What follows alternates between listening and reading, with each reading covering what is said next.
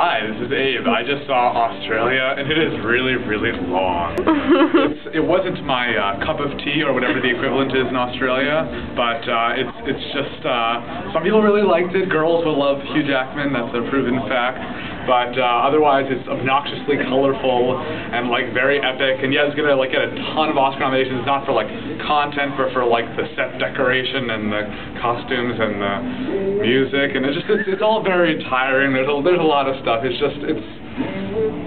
enough. Like there's a lot, and it's not for me. You might enjoy it if you're into big grand epics with love stories and you're a girl, and I don't know. But it's just no, that's not necessarily true. But no, it's a mixed bag. In any case, check back at my blog for more reviews and ongoing Oscar predictions at movieswithabe.com.